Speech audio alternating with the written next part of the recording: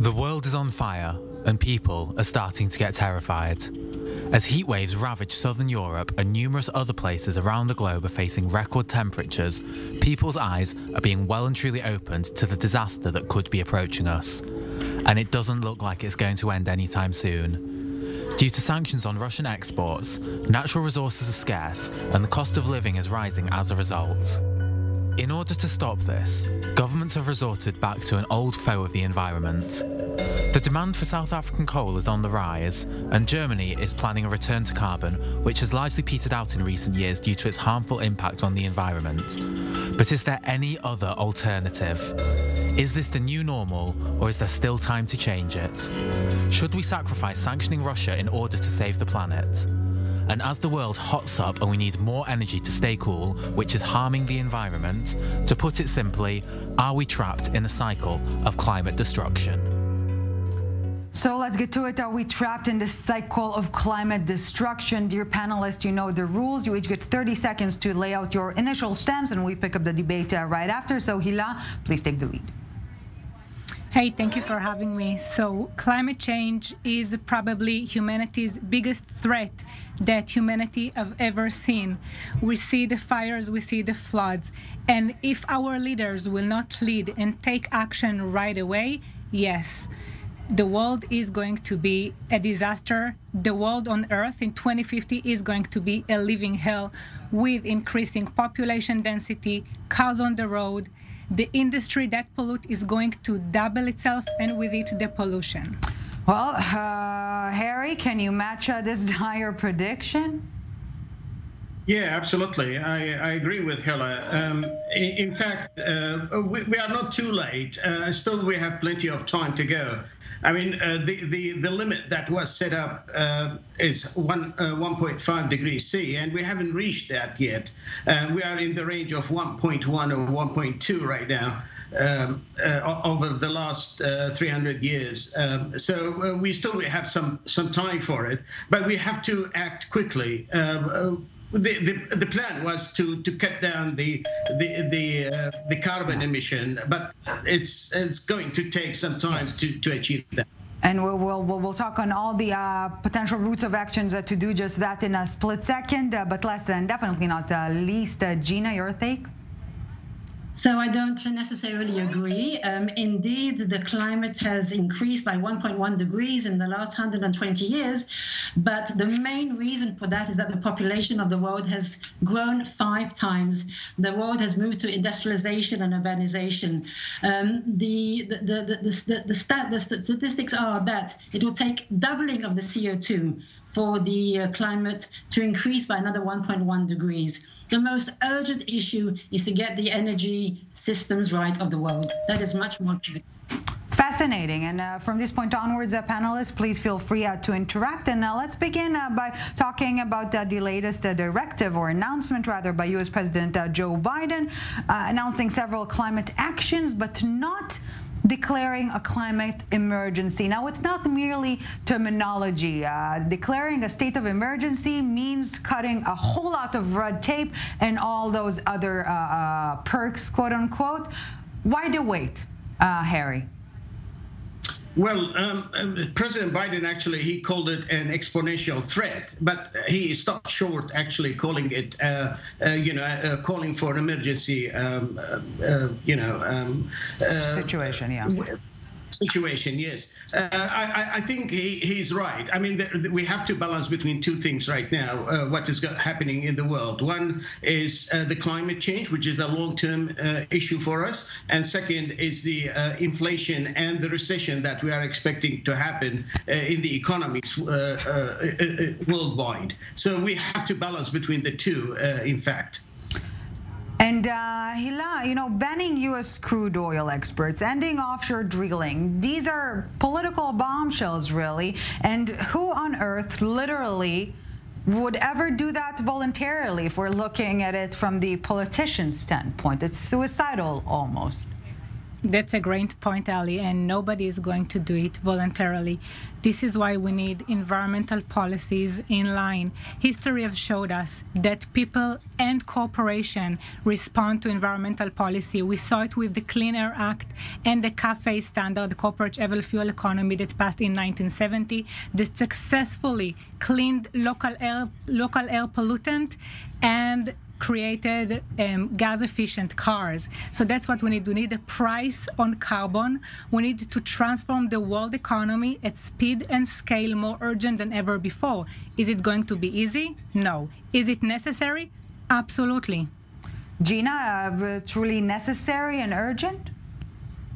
Well, Biden didn't declare the state of emergency, and no president in America before him has declared such a state either. He didn't declare it because, like Harry said, you need a balance between energy security, between what is happening in the climate, between recession. Because the second reason, because he can't declare it. He has been unsuccessful so far to pass any long-range and strong climate policies, mostly because of the Senate Munchin, who holds the balance of the vote, and also because he understands of past mistakes, which he had to retract, declaring Saudi Arabia a pariah state, declaring that he's not opening federal lands for oil and gas drilling. He has now retracted on these decisions. What he has done, he has given $2.3 billion to help the poorest communities. He's moving ahead with some wind farms. Probably we'll have to see what happens after the midterm elections in November. Yes, we're all waiting for midterms. Let's shift focus for a second to Europe, obviously all profoundly intertwined. And the deteriorating energy crisis is colliding with this scorching heat wave. And we're seeing some EU countries reversing back, going back to coal. So first, what will be the consequences of that? And secondly, is the use of coal, meanwhile, will be enough to develop green energy, Harry? Well, yes, you are right. Countries like Germany and Austria are thinking to go back and recommission their coal-fired power stations again. This is imminent. I mean, it's going to happen sooner or later, before winter. We know that, for example, the Nord Stream 1 is back in line, I think it was today. But it's not going to be enough for a country like Germany. So they have to think in advance how they are going to tackle next winter, cold and breathing weather. So in this sense, I think Germany is taking some pragmatic approaches with the in terms of energy security. I think many other countries will follow. Except, for example, France. I think France is more secure right now because of the nuclear power stations that they have. And Gina, we can't do it all. It's a matter of resources. It's a matter of attention. And at this crossroads, what are the chances for EU leaders to turn their backs on Ukraine for the sake of solving or at least stabilizing the energy crisis? Or, more bluntly, as our senior producer Joe Brown has phrased it, will we be able to sacrifice sanctioning Russia for the sake of saving the planet? Well, the EU has made a decision to try and get the countries to reduce their coal consumption by 15% on a voluntary basis. This is going to affect each country differently because some countries are more dependent on Russia and some less. Indeed, France is less dependent, but they have lots of problems with their nuclear facilities. So they are at a very difficult moment in time, both France and Germany today. As long as the 15% reduction of consumption of gas is voluntarily, the countries will speak unilaterally and help each other. If a decision is made to enforce these requirements, then it is very possible that they're going to start turning against each other and turning against Ukraine, and each country will be for itself and will look after its own energy needs. There are policies within Europe to help countries if one has too much and one has too little and one has in storage and one doesn't have. It's all good as long as things succeed. but Bulgaria has already declared in the last couple of days that they're not going to export any more gas. They're going to keep what they need for themselves. So I think that if policies become too strenuous, it's going to backfire on the countries in Europe. And you know what? Even more on a local sphere, you know, roads are literally melting in the UK, and it goes back to my or echoes my previous question, Hila. Let's think of a mayor on any point of this globe who will say, you know what, I'm going to put my citizens, my residences through hell on earth for several years because it will be beneficial at the end once infrastructure is back intact. Again, in other words, how can climate become more of a public desire rather than a dictation? How can we depoliticize climate, so to speak, Hila? It's very simple. All you need to do is look at the numbers. We saw how governments and mayors acted on COVID-19, the pandemic. If you think that COVID-19 hurt our economy, just wait and see what climate change will do to us. At least double the damage, reduce GDP. We saw in Portugal and Spain just this week from the heat wave over 1,169 deaths. This is not something in the future, it's happening now. As we sit here and speak today, our world is on fire again. And we have to take massive action in order to change it. And it has to be now. Harry, we're nearing the end of this part of our debate. Final thoughts? Well, I think we need to be more proactive, but on the same time, we need to be quite pragmatic when it comes to the energy security, especially in countries which are dependent on Russian gas, and basically they need to come with alternatives such as renewable energy, as to supersede the Russian gas. Gina, again, we have a minute left until the break. Final thoughts? Well, the world is on fire, but not for anthropogenic reasons. Namely, it is not man-caused, not energy-caused. A very, very small percentage of it is caused by energy and by anthropogenic reasons. 127,000 years ago, for 20,000 years, the world was 2 degrees hotter. Between 19,010 and 19,040, the world was as hot as it is now, and then it cooled between 1940 and 1980. What is important is to get the facts correct, and we need more facts. We don't have enough facts. We need to get more facts. We need to get better analysis, and we need to balance, like Harry says, we need to balance the need for security of supply, which is an acute and immediate need to take millions of people out of poverty, and climate change, which is happening, but is it happening because of anthropogenic reasons or not? Balance is the key word to move ahead with. And we will continue to dive into this very delicate and elusive balance right after the break. Hila Etkin, Hila Etkin, and Gina Cohen, you're staying with us. We're taking a quick break, and we'll be back with much, much more, so don't go anywhere.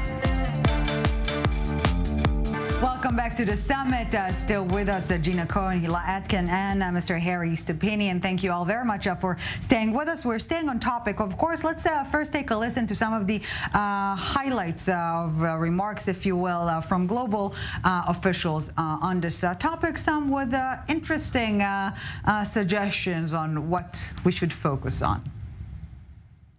There is a consensus around the notion that we need to get away from coal and we need to get away from fossil fuels as well. A war has created, as it always does, some very difficult trade-offs. It may be that to keep your economy moving today and create political stability sufficient to continue the reduction, that you temporarily have to use some coal while you are building out your renewables.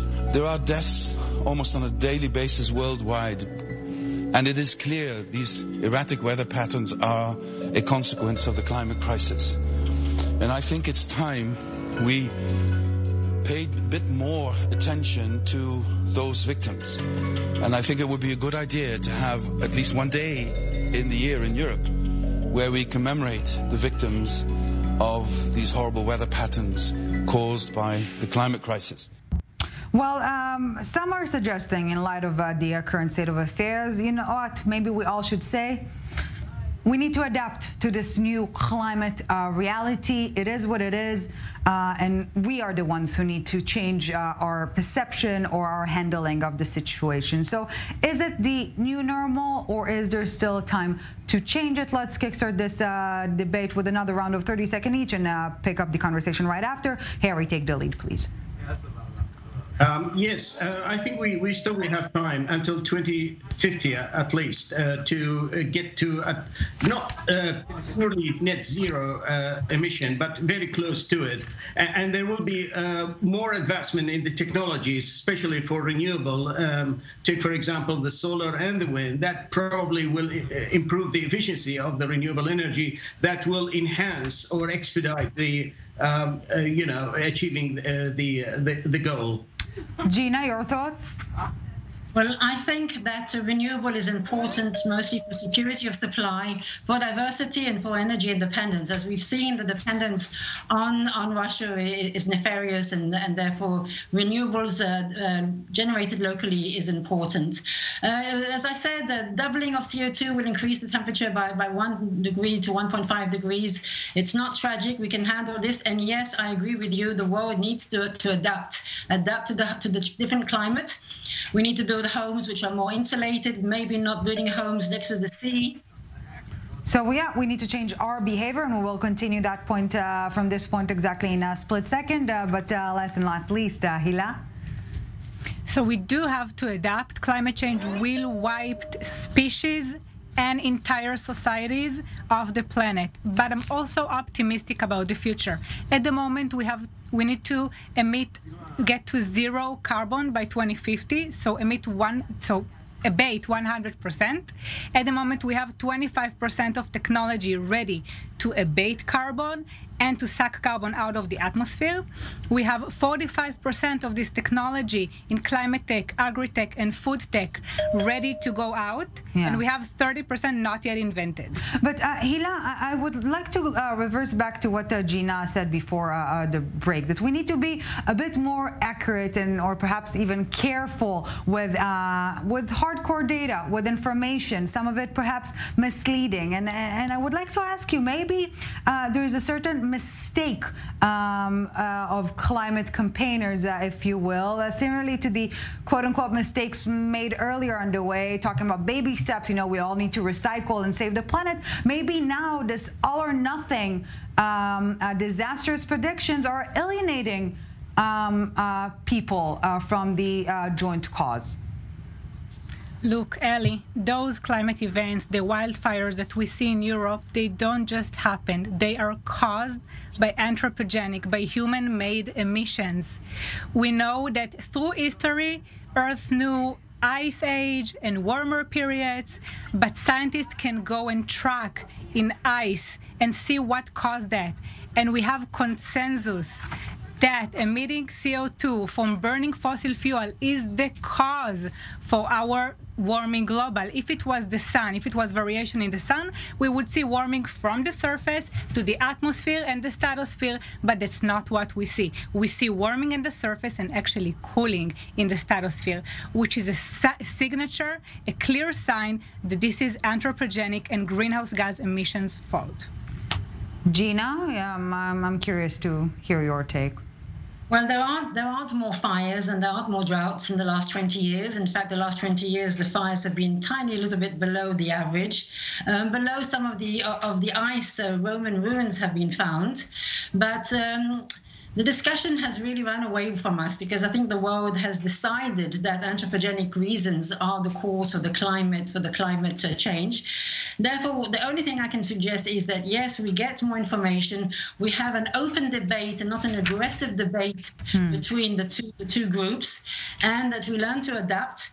And yes, renewables are important. As I said, why not go for renewables if we can, in order to be self-sufficient and diversify our security of supply. But there should be a discussion, and people should not be dismissed as, oh, they are climate deniers and therefore they should not be heard. So a discussion is very important, I think. Harry, can we find a middle ground between being a climate apocalypse projector and climate denier? Well, yes. I mean, we are witnessing, like Gina said, some climate changes. I mean, take Middle East region, for example. We have seen the desertification. We have seen the water crisis. We have seen the dust storms more frequent than in the past. All these are indicators that basically we are moving toward, global warming, and we need to tackle it in different ways. Adaptation is one way of doing it. We know that we cannot put a brake on the rising temperature, but we can adapt as a human to the rise in the temperature. And before we conclude this debate, unfortunately, we're running out of time. Simply put, who should we point our fingers at? Governments, private companies? How should we tackle this battle from this point onwards? Hila? That's a good question, Ellie. So there's a few things. One, we have to transform the world economy, and we have to understand that the way we're living right now is not sustainable, and we sacrifice future generation for our current joy. So this cannot be continued. Second, we have what's happening in Europe is an alarm for policymakers. They are the decision makers that should lead. Leaders should lead. They should lead this transition and get us out of this climate catastrophe that we're living in. Gina, the focus of the coming year or years, let's say? Well, as I said, I don't think we are living through a catastrophe or calamity. I think that we need the leaders indeed to make decisions, but the leaders can only make the right noises, and then it is up to the private companies to make the investments. If the leaders, for instance, in Europe say they want to diversify their supplies of gas, it's the gas companies who need to buy the gas, who need to invest in the gas. So really the governments, the regulators, the private companies, the public and the media have to work all together, and we have to first decide what is the goal that we want to reach. The two goals are energy security of supply. There's still about 30 to 40% of the world that is living in energy poverty. Billions of people that have no energy and are dying because of no energy. 400 million Chinese were taken out of starvation and energy poverty thanks to fossil fuel. So this is also something very important, and it's not a matter of what is good today for the future. We have to work for the future for the next 30 years. We can't think a lot beyond that. The next 30 years, it's obvious that we need fossil fuels. We have to move in tandem together with renewables and work together with an open dialogue without criticizing each other.